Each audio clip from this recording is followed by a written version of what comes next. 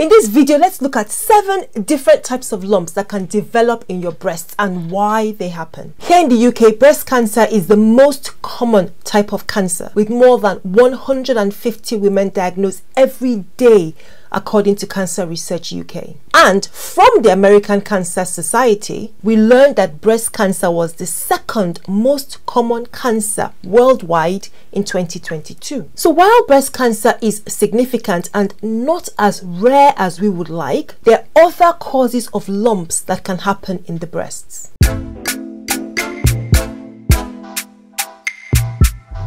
Hi, welcome back. I'm Dr. Sylvia, a consultant in general practice. This is AskAwayHealth. Please give this video a like and of course consider subscribing to the channel if health information just like this is what you're interested in. Regular breast examination is essential once a month, usually after a period for those who are menstruating. If you find a lump, of course your mind immediately worries about cancer, and it's important to always have lumps in the breast checked out. So let us look at different types of lumps that can develop in the breast. But before we do that, a quick look at what the breast is made of. The adult female breast is made of different types of tissue, a lot of fat. Then you have glandular tissue, which contains cells that can produce or release different products. Some examples of glands that you will already be familiar with are sweat or salivary glands, thyroid glands, and so on, which make sweat, saliva, thyroid hormone. Breast milk is the product from the breasts. The glandular tissue in the breast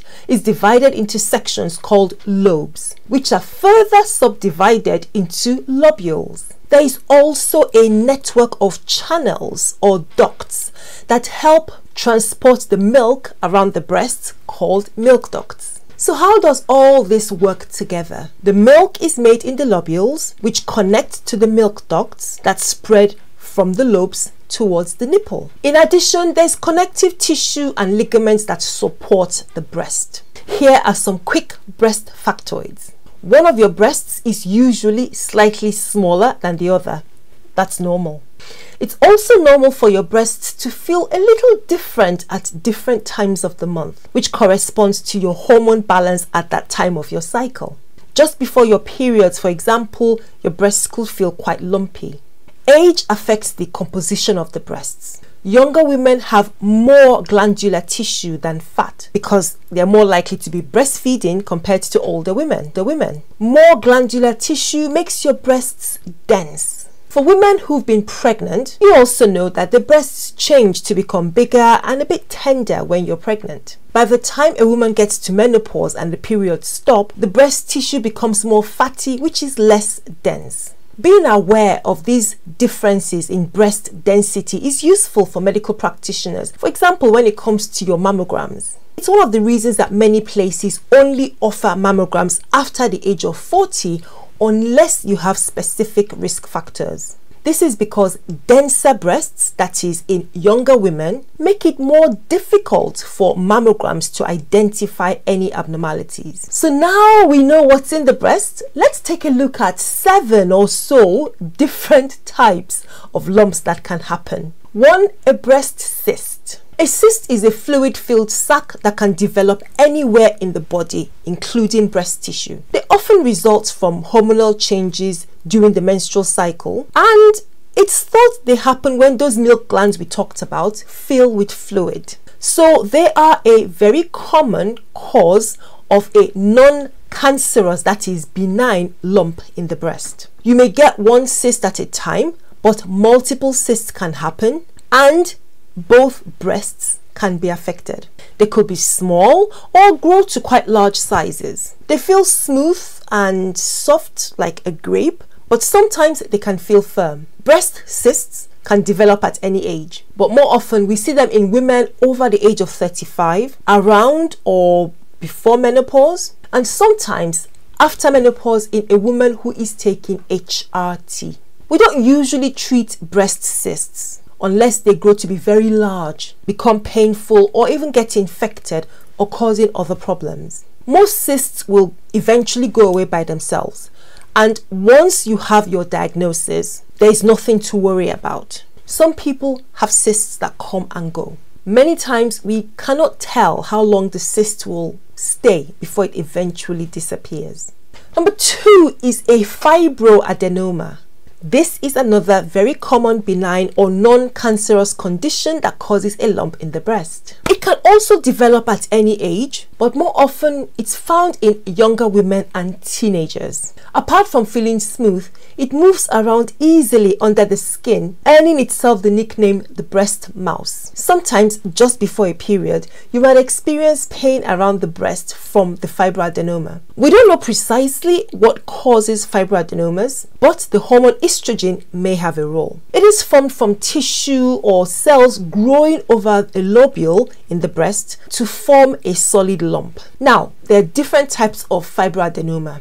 You may have a simple one where the size is about the size of a pea or between 1 to 3 centimeters, or a giant fibroadenoma that grows to more than 5 centimeters, and that type is common in pregnancy or when breastfeeding. If the fibroadenoma happens in teenage girls, we call it a juvenile fibroadenoma. But if you have more than one, then you're said to have a multiple fibroadenoma. Lastly, some women have something called a complex fibroadenoma that is different from the other 4 I've just mentioned. When you look at it under a microscope, some of its cells look different to each other. Now, having a fibroadenoma does not usually increase your risk of breast cancer, but the complex type may slightly increase the risk of developing breast cancer in future. So, if it's a fibroadenoma, after diagnosis with a scan or mammogram, you may need a biopsy, especially if you're over the age of 25. A biopsy involves taking small samples of the lump and looking at them under the microscope. Most fibroadenomas don't need treatment. You'll be asked to keep an eye on it to check if it's growing, to keep examining your breasts, and return to your GP if anything new develops. Surgery might be considered for complex, giant, or even juvenile fibroadenomas. It could be under general or local anesthesia. Essentially, most fibroadenomas will stay the same size. Some get smaller and eventually disappear with time, but some can get bigger, like we've said, and this is more common in teenage girls during pregnancy, breastfeeding, or in a woman who's taking HRT. Number 3, PASH. The next cause of a lump which is benign in the breast is something called PASH. PASH means pseudo-angiomatous stromal hyperplasia. And if you break all that down, it simply refers to an abnormal growth of the connective tissue around the breast. It's a common cause of a painless lump that develops in women commonly before menopause, though it can happen at any age. It's also thought to be related to hormone balance or imbalance issues. Now, the size of the lump itself can vary from one person to the other, but the diagnosis for this condition is often pretty clear after you've had a mammogram, a scan, and biopsy. PASH doesn't require any treatment. Often you'll be asked to monitor the lump and come back to see your doctor if you notice any changes. Number 4, let's talk about fat necrosis and lipoma. Fat necrosis is a benign condition that causes a lump if an area of fatty tissue in the breast is damaged. Often this happens during surgery, radiotherapy to the chest, after a biopsy, or following other kinds of trauma to the chest, for example from a fall or a seatbelt injury. The injury leads to the death of fatty cells, causing the lump to form. Trauma itself can also cause bleeding into the tissues, and this is something called a hematoma, which can also present as a lump in the breast. If you have fat necrosis, you may feel firm, round lumps in the breast, which some people find painful, although it can be painless. The skin around the injured area and the lump may look thicker, red, darker, bruised. Sometimes it might even look dimpled or with the nipple pulled in. Now, these changes may cause concern that this is breast cancer, and of course it's one of the reasons why it's important that all types of lumps have to be checked out by your doctor. So different tests as usual, including a mammogram, breast scan, biopsy, will help to determine the correct diagnosis. In the case of fat necrosis, no treatment is usually required. It's harmless Usually your body will break it down, although this can take several months to happen. If the lump is getting bigger though, or you find any other changes happening in the breast, for example, a nipple discharge, please go back to your doctor to have it looked at again. While we're on the subject of fat, have you heard of a lipoma? This is a benign growth of fat cells that can happen anywhere in the body, so it could also develop in the breasts. No injury happens before it starts to form. Breast lipomas are usually small, painless, soft. They feel like lumps, and they're lumps that feel like dough in texture. But if they are sitting or pressing on a nerve, they could cause pain. We don't know what causes them, but they may actually happen more often after there has been some injury to the breast, or if you have a family history with conditions that are associated to developing lipomas. Again, these are harmless, they don't require any treatment, but if they're causing pain or they're growing quite large and difficult to manage, they can be treated with surgery or a liposuction. 5 is mastitis. Mastitis is a common cause of a painful lump in the breast that develops following an infection of the milk ducts and the tissues around it. Commonly, we have lactational mastitis, which develops in a woman just after having a baby, whether or not she's breastfeeding. And in this case, the milk ducts are infected. The lump is usually felt behind the nipple. The breast itself can be very painful, can feel hot, and the skin of the breast, especially around the lump and the nipple, can look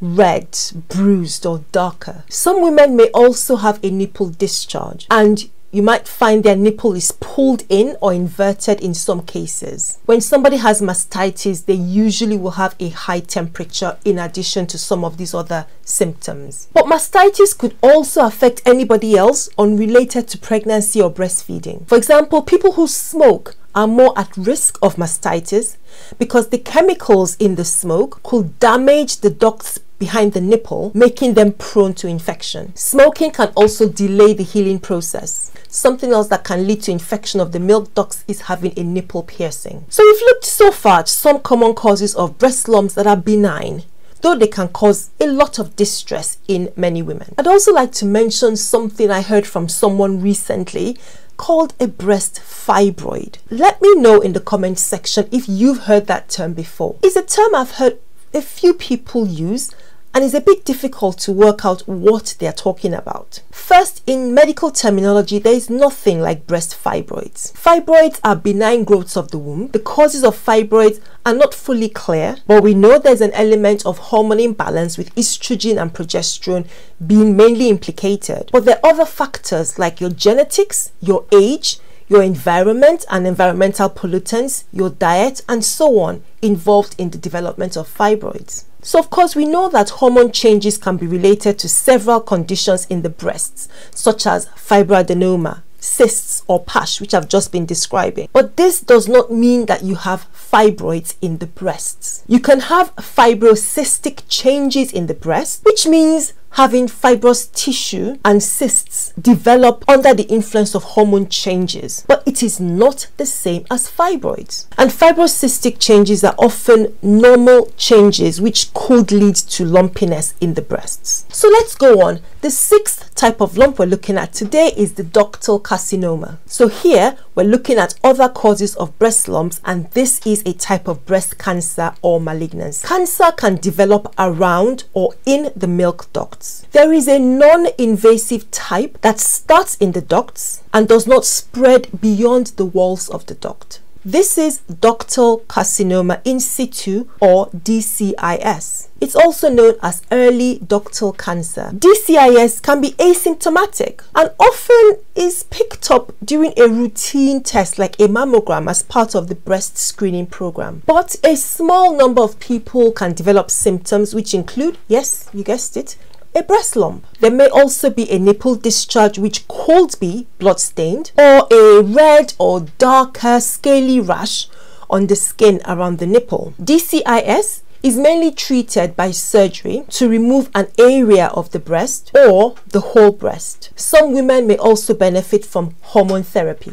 But there is also the invasive ductal carcinoma. This is IDC. It's also known as invasive breast cancer. It is the most common type of breast cancer. It begins in the milk ducts and then spreads through the lining of the ducts into the surrounding breast tissue. The symptoms of invasive breast cancer include the typical symptoms that we encourage you to monitor. So this can be a new lump or thickening in the breast or your armpit, a change in the size, the shape or feel of your breast, skin changes in the breasts, for example, dimpling, puckering, or a rash, redness or bruising around the skin, a discharge or fluid leaking from the nipple of a woman who's not pregnant or breastfeeding, and there could be changes in the position of the nipple. Treatments of invasive breast cancer include radiotherapy, chemotherapy, surgery, hormone therapy, and other targeted cancer drugs. And that brings us to number 7, and this is called invasive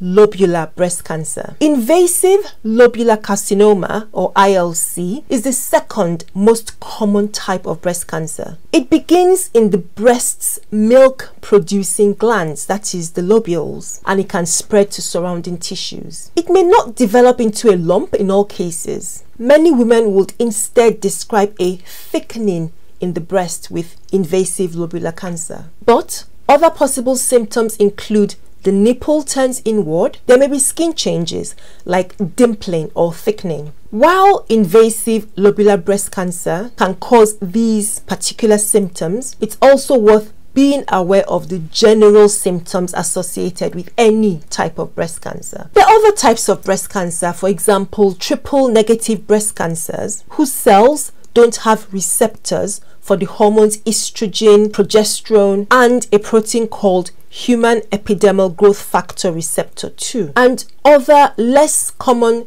types of cancer which could also cause breast changes, including a lump. Hopefully this video gives a good overview of some causes of breast lumps and motivates you to check your breasts regularly and seek medical advice if you notice a lump or any changes in the breast, so they can be checked out, because you can see both benign and malignant conditions can present with a lump. Check out the amazing Dr. Tash here on YouTube, who shares really useful information about our breasts and different conditions that affect the breasts. I'll leave the link to her channel in the description box. And if you enjoyed this video, please give it a like. Let me know your thoughts in the comment section, and of course share with a friend. Don't forget, subscribe to the channel. Check out more health information videos on the playlist here, and I'll see you again soon.